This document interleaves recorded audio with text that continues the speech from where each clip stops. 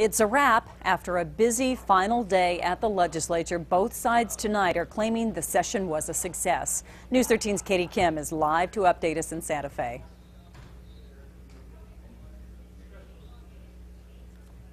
And legislators say they got the job done. From greenlighting key jobs bills to abruptly stalling education reform measures, it came down to the last minute. We got some good things done. That includes passing a budget. For the first time in years, lawmakers were working with a surplus.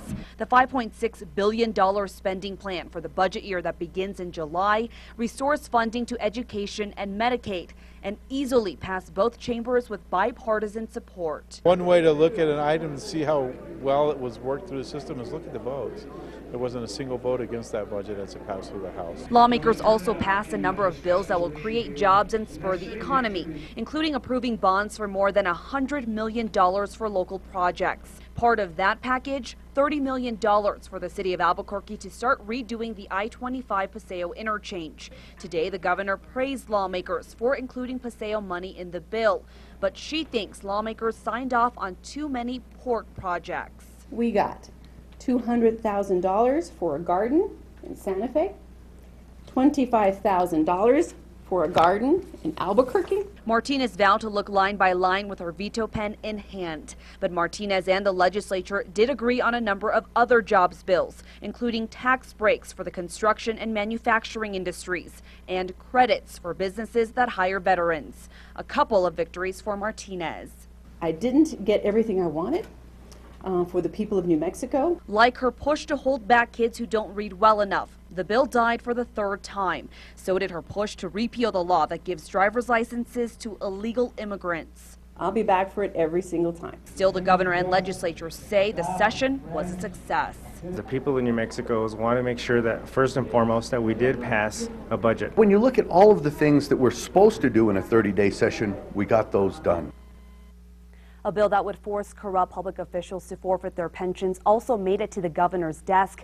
And 3 bills to reform the scandal-ridden PRC also made it out of the roundhouse and now head to the ballot in November. Diane?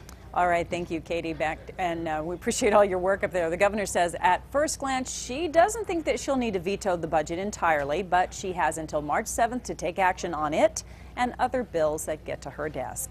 House Speaker Ben Lujan ended his long political career in New Mexico today by pounding the gavel at the roundhouse for the final time.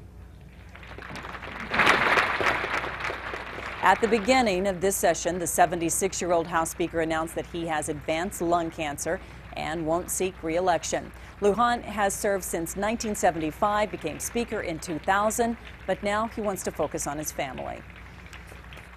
Pray to God that He lends me additional time. I have a little granddaughter that's standing right at the door. She's a sophomore.